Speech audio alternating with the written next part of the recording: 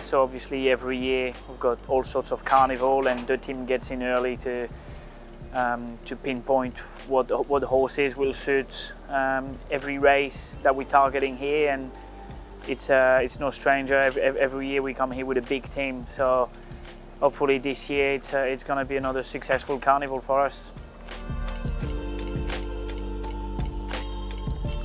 Obviously Gig is an Everest winner, won the all age last start.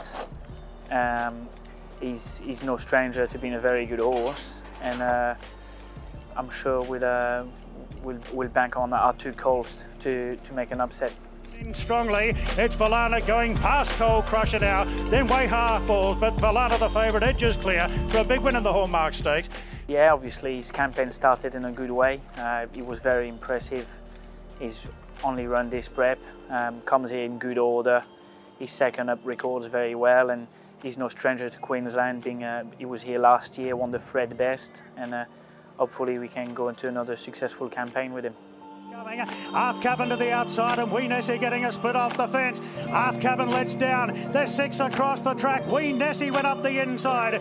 Wee Nessie to a narrow lead from Half Cabin, lifting the outside of Lady Laguna.